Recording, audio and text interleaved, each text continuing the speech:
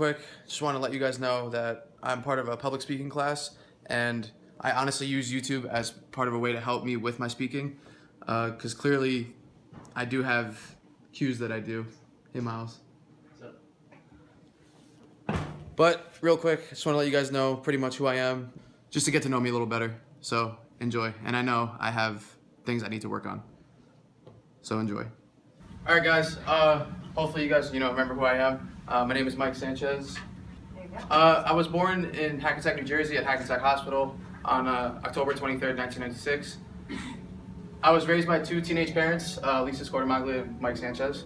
And then I also have a baby sister, Zoe. She's 6 years old. So I've lived in Maywood, New Jersey all my life, but the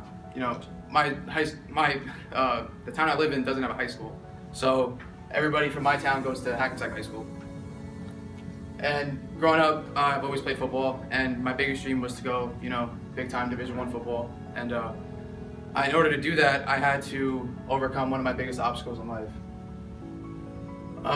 So I was almost 300 pounds by the end of my freshman year, and I knew that in order to go where I needed to go, I was taught how to, follow my dream and, go for it. So by the time I was a senior, I lost over 80 pounds, and, this should explain, I had a pretty good senior year, and, I was blessed enough to have 6 offers, and one of them being Marist, which was my only Division I offer. And luckily, that dream came true. I'm absolutely blessed to be here, and it's not done here, like just being here. It's very crucial. My time here is not long, and I plan on getting out of here with the highest GPA possible. And I'm completely living a dream right now, honestly. Everybody has new dreams every single day, and my next dreams that I'm trying to pursue is, one, I want to be a personal trainer. I want to open my own gym, and I want to be a public speaker, and I also want to be a high school head coach. I'm blessed enough to work with Joey Dawkins. He's a Hackensack native, popular guy, went to Penn State. He's been a personal trainer for about 10 to 12 years, and I just reached out to him one day, and now I go home on weekends, and I intern with him. We run youth camps. This was the last one we ran, which was last week actually. This was a very good turnout. It was actually our first one.